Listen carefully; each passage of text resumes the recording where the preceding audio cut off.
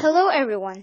Today's video will help you gain knowledge about factoring General Quadratic Trinomial or GQT. Let's get started.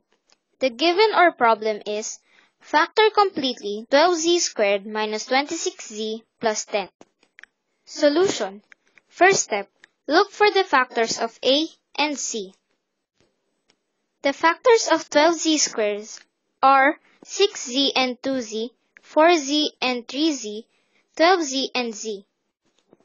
The factors of 10 are negative 2 and negative 5, 2 and 5, negative 10 and negative 1, and 10 and 1.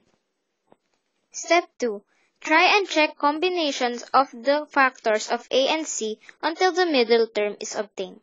Add the products of the factors to check if the sum is equal to the middle term. For example, the product of 6z minus 2 and 2z minus 5.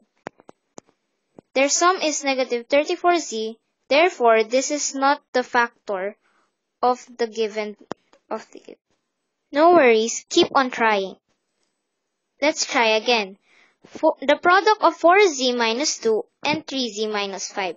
Their product is negative 26z.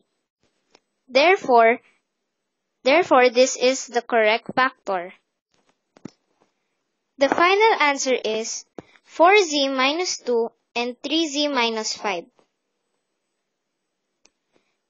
Thank you. Hope you enjoyed and learned new things in this video. See you again next time.